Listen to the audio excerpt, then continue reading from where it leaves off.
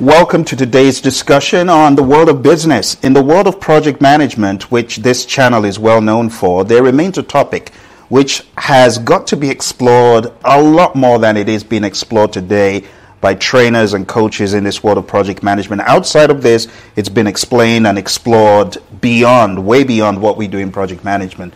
But for those of you who are in C-level positions, VP level positions, director positions, it is important that we talk about the world of business with a keen focus on strategy.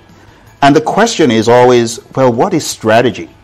I love the way strategy is broken down by various scholars like Michael Porter. If you haven't listened to Michael Porter, please search for Michael Porter on YouTube and listen to his take on strategy. But when you talk about strategy, you've got to see it as a multifaceted concept that can be understood and applied from various perspectives.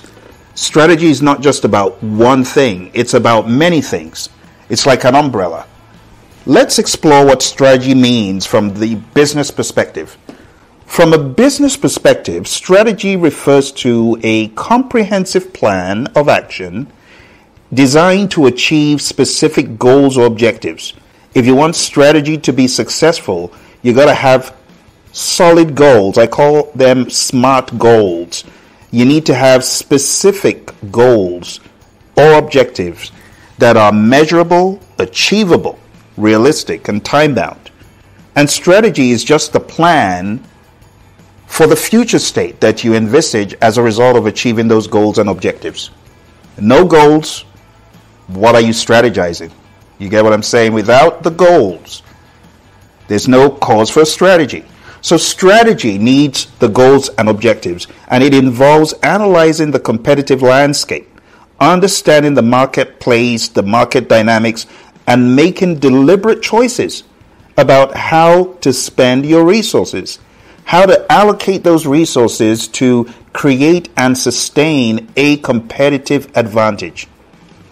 When we talk about business strategy, it encompasses decisions about product development, market positioning, pricing, distribution channels, and other aspects that drive long-term success and profitability. Now, from a leadership perspective, we could say strategy involves setting a clear direction, the map of the true north for the organization, guiding its execution towards achieving its vision and mission. Leaders develop strategies to align the efforts of their people, their resources towards that common goal. An effective leadership strategy encompasses clear communication, great decision making, great resource management, fostering a culture of innovation and agility. Agility being the ability to change, to adapt, to navigate challenges and seize opportunities. Now, when we talk about a marketing perspective to strategy, it involves developing plans and tactics to promote products or services, to attract customers and achieve competitive advantage in the marketplace. This will obviously include market research, segmentation, targeting, positioning, heavy branding, pricing, and promotion strategies that are aimed at influencing the consumer behavior and driving sales. And organizations like Nike, they understand this, which is why they spend a lot of money in their marketing campaigns. Marketing strategy focuses on creating value for customers, building brand loyalty, and sustaining market leadership. It's not the one who creates the best product, my friends. It's the one who is able to effectively market that product and make the brand name a household name. There's nothing wrong in Reebok. But what distinguishes Reebok from Nike? Why does Nike have such insane market pull? It's the work of great, intentional, expensive marketing. Now, if you're not in any of these businesses trying to make a whole boatload of money and you are in a nonprofit, from a nonprofit perspective, strategy revolves around advancing the organization's mission and maximizing its social impact. within resource constraints. Nonprofit strategy involves identifying social needs that are of highest value, assessing community assets and stakeholders, and developing programs, services, and advocacy initiatives to address those needs effectively. And it includes fundraising, volunteer management, partnerships, advocacy strategies aimed at mobilizing those resources and creating sustainable change. And the key goal is usually to improve the well-being of individuals and communities. Now, going to the next level or the next aspect, we can talk about military strategy. What is strategy from a military perspective? For those, my friends, in the world of the military, I've got friends who've served in various militaries. Well, strategy refers to the art and science of planning and conducting campaigns or operations to achieve victory over an adversary. It involves assessing the enemy's strengths and weaknesses, identifying strategic objectives, and deploying forces and resources in a coordinated manner to achieve desired outcomes, while minimizing risks, of course, minimizing risks to the resources involved, and encompassing these tactics, logistics, and intelligence to achieve strategic objectives. Also, being a diplomacy, applying all of these things in a bid to maintain national security. So I just covered with you, my friends, 5 perspectives to strategy: business, leadership, military, marketing, nonprofit, for example, and we could go on and on into many more.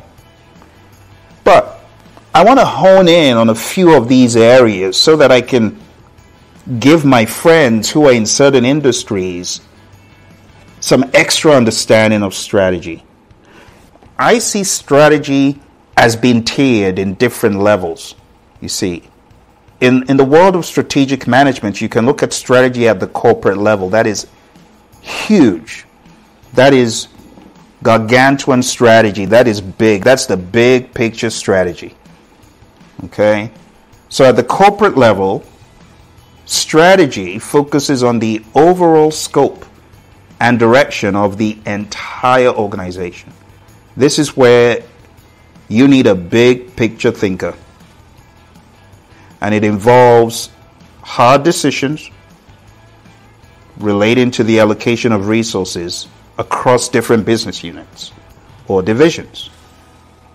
It also involves portfolio management, which is a topic for another day, looking at the entire organizational portfolio, understanding the strengths and the weaknesses, understanding where it hurts the most in the community, and allocating the right resources, identifying new growth opportunities.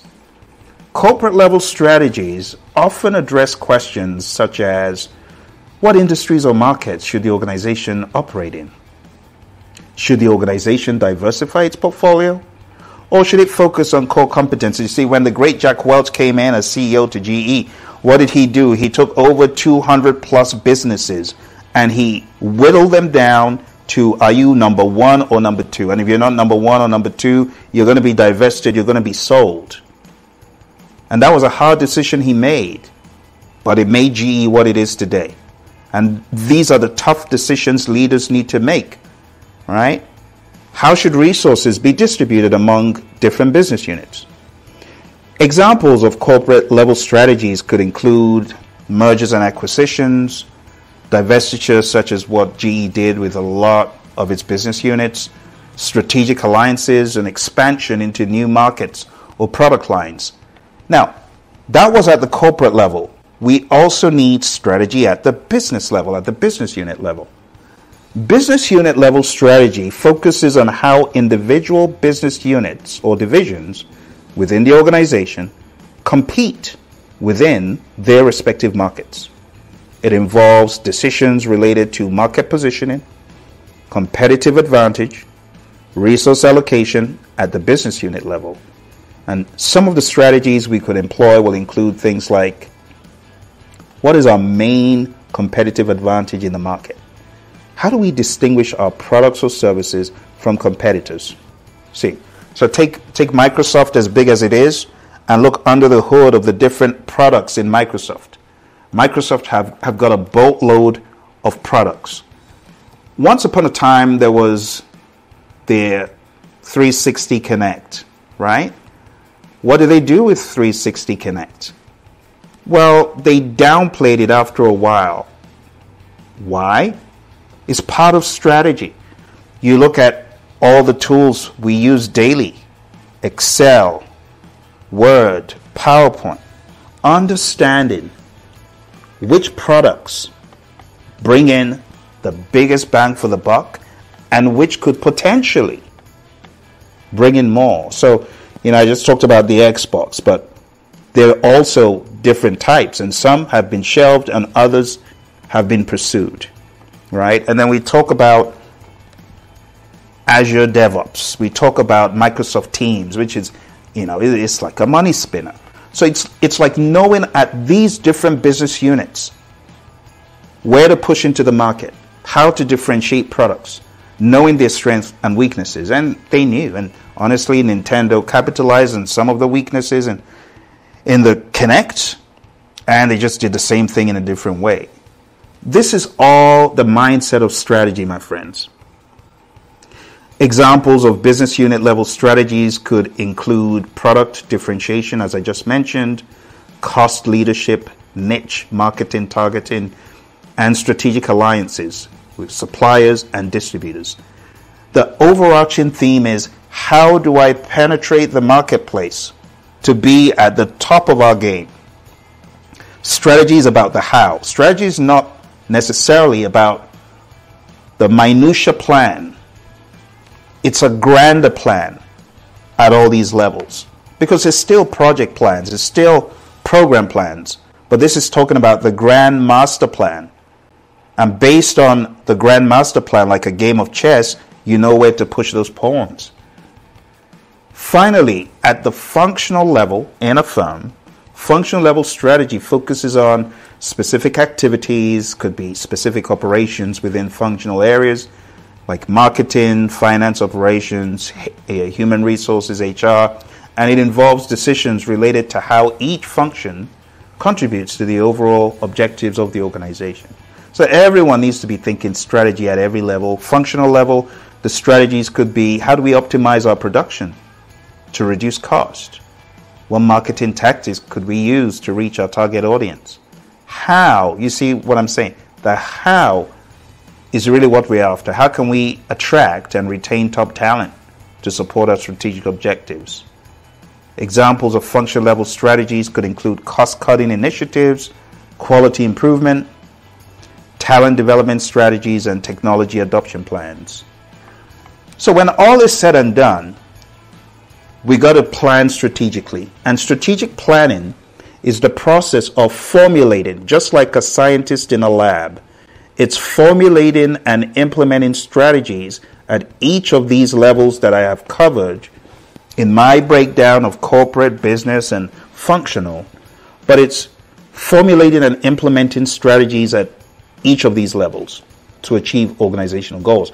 I think the reason why strategy is very nebulous to some is all they see is where they are. They do not see beyond where they are. So if they are at the top level, they may not realize that strategy needs to permeate down. There needs to be a continuation of strategy at the higher levels, permeating from corporate down to business, down to functional. So we need to help our people develop a sense of strategy. Okay? Strategy involves assessing the internal and external environment, always looking at the external environment. When you're planning strategically, you've got to set those priorities. You've got to define action plans, monitoring progress towards strategic objectives.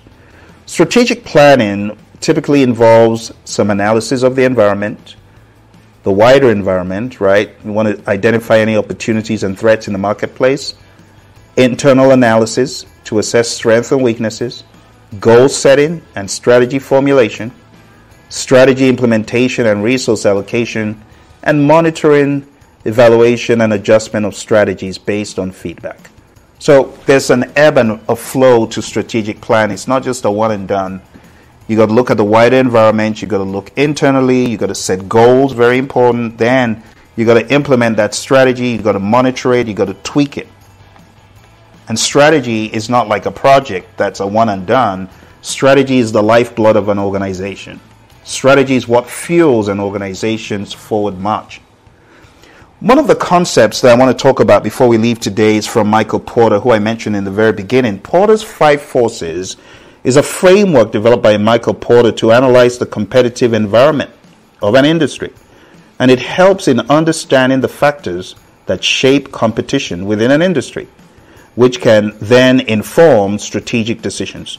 So let's explore how it applies to leadership and how it applies to organizations of a non-profit nature, which is always a tough nut to crack when it comes to Porter's forces and strategy in general. So let's hone into Michael Porter's 5 forces. But what exactly are the 5 forces to begin with? Imagine you're a business owner and you're trying to figure out how well your company will do in the long run. These forces, coined as Porter's 5 Forces by Michael Porter, is a framework that helps you analyze the competition in your industry. You got to look at 5 key factors. By looking at these 5 key factors, you can understand how much power you have to set prices, make profits, and grow. Here's the breakdown at a high level. Number 1 is threat of new entrants. How easy is it for businesses to enter your industry and compete with you? I mean, they just come from off the street and boom, they're competing with you. How easy is it for that to happen? Now, there's some industries, that's not going to be the case because it takes decades, years to even begin to establish credibility in that industry, right? Like someone who imagines getting into the automobile industry, it's not an overnight thing. But some industries are easier. Food industries is a lot easier. You can immediately make an impact. You can make a preemptive strike if you have the resources and the great ideas. So that's the first one, the threat of new entrants. Number 2 is bargaining power of suppliers. How much control do your suppliers have over you? If they have few alternatives and you rely heavily on them, well, they can charge you more or offer lower quality products. Do your suppliers have the upper hand? It's something to think about. Number 3, bargaining power of buyers. How much control do your customers have over you? If they have many choices and they can easily switch to competitors, they can drive down prices, can't they? Number 4, threat of substitutes. Let's say they don't get you. Are there other products or services that can replace what you offer? If so, this can put a limit on how much you can charge and how profitable you can be. I won't go into brand names, but there are many ready substitutes for certain brands. They're equally appealing to buyers. Final one is competitive rivalry. How intense is the competition between existing businesses in your industry? If there's a lot of competitors and they're all offering similar products, it's going to be harder to stand out and make money, isn't it? So those 5 things: threat of new entrants, bargaining power of suppliers, bargaining power of buyers, threat of substitutes, and competitive rivalry. These forces, by analyzing them, you can get a good idea of how attractive your industry is. If the forces are strong, it might be a tough market to be in. But if you can find a way to weaken these forces strategically, and I know it may sound malicious, but honestly, it's the art of war, it's the art of business. For example, if you can build strong brand loyalty with your customers, reducing their bargaining power, or develop a unique product with few substitutes, you'll be in a stronger position. All right? I have so much more to share with you, and I want to encourage you to hit like, subscribe if you've enjoyed this.